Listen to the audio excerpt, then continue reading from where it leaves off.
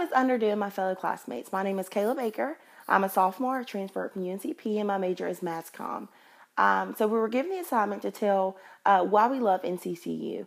So first off, I'll start off by saying the same thing my sister said, and that's that it's a convenience thing. I really enjoy being able to come here at home and go back to school back and forth. I really love that. That's the number one aspect about the school. I love the resident hall, Chitley. I'm sure all of you guys are familiar with that. I love how secure it is. The only thing that it lacks would be good cell phone service.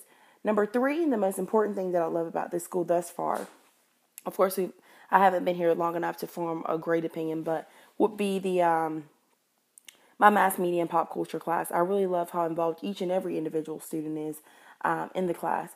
We've talked about police brutality, social class, gender. We've just talked about a lot of things, and it's really good to hear the opinions of others.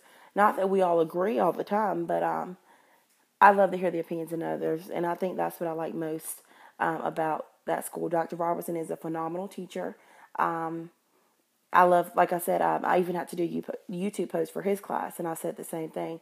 I love how integrated our that classroom would be. Not that we have multiple, people of another race in our class, because we are HBCU, so what do I expect?